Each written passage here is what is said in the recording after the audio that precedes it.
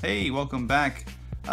If you've seen my other video on how to dye your beard, you'll know that about 3 weeks ago, obviously from recording this video, I dyed my beard, mostly my mustache and my underlip, to make them more visible, because the mustache and my underlip are usually very blonde, and in certain lighting, which this is a little different lighting than what I usually record in certain lighting it appears practically invisible. If you go and watch most of my other videos, you'll see what I'm talking about.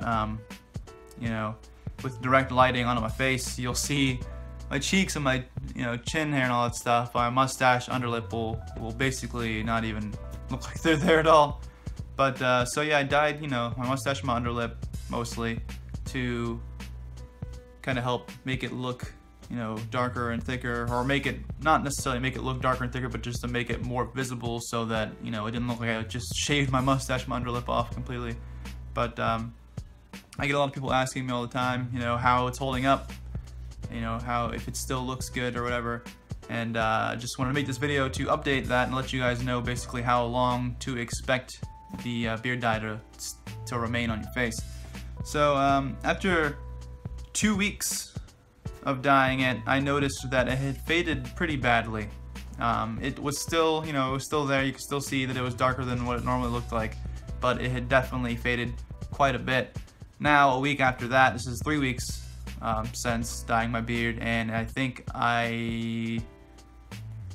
it's safe to say that it's pretty much completely faded to this point. I think it's back to its original color, how it was before I dyed it. I'm gonna go ahead and throw up a picture of before I dyed it, a picture of when it was dyed, and I'm going to go ahead and throw a picture up of how it looks now, so you can compare all three of those and give you a good idea of the differences.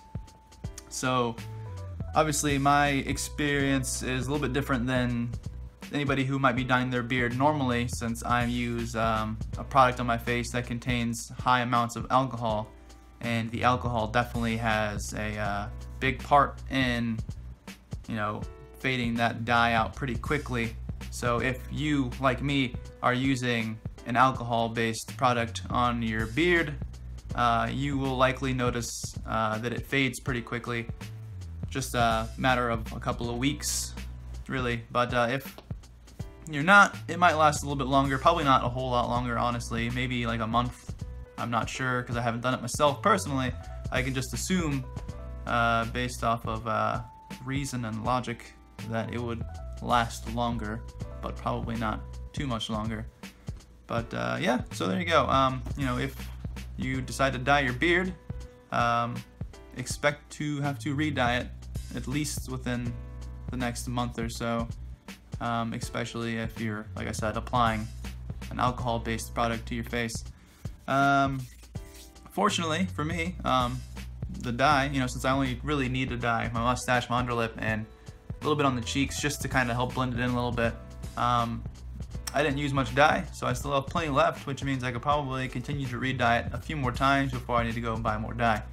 So yeah, that's it for this episode, this video, sorry, and hopefully you found this to be informative and helpful. If you did, please leave a like and subscribe, and I will see you later.